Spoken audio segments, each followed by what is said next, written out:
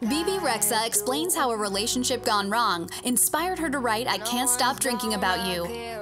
I was in love with a guy who was in love with another girl, and he told me he wasn't sure if he wanted to be with me because he kind of was still in love with the other girl. I was kind of like an option. I know you dream of her while you sleep next to me.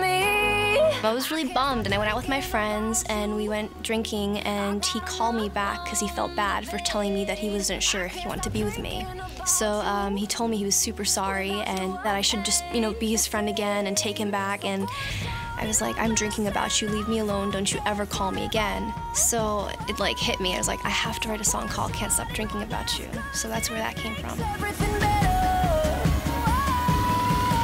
To watch more Music Choice now, go to play.musicchoice.com/stuff.